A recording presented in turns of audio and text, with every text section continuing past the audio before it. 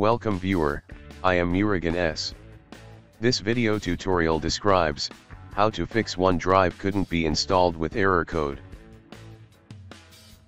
Type PowerShell in Windows search bar. Right-click Run as administrator. Click Yes to continue. Copy command from description and paste it.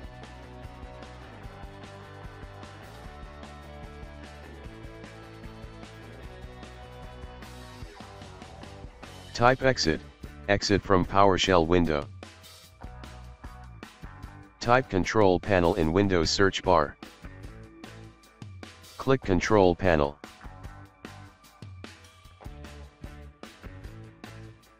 Select View by category. Click Uninstall a program.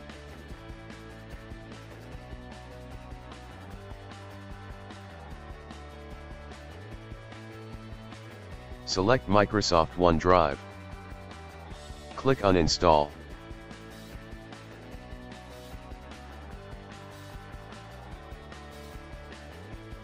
Click Yes to continue.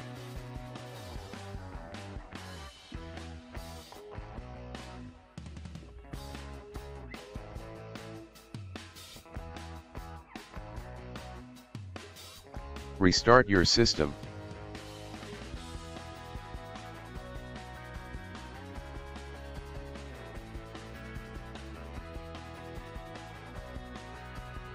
Type OneDrive download in browser search bar.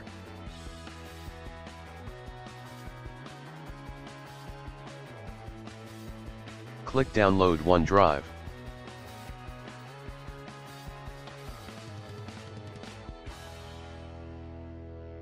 Click Download.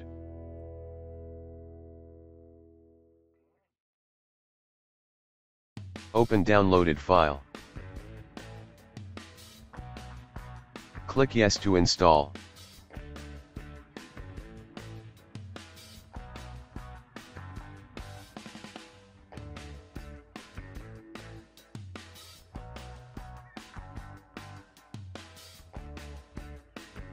If same error still exists, second method is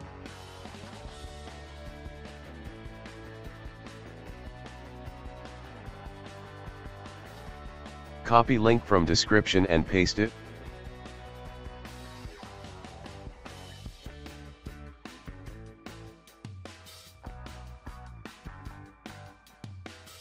Select this version and click download. Uninstall existing OneDrive installation. Follow previous method, restart and try to install this one. I hope this video tutorial helps to you. Please like, share and don't forget to subscribe my channel. Thank you very much. See you next video.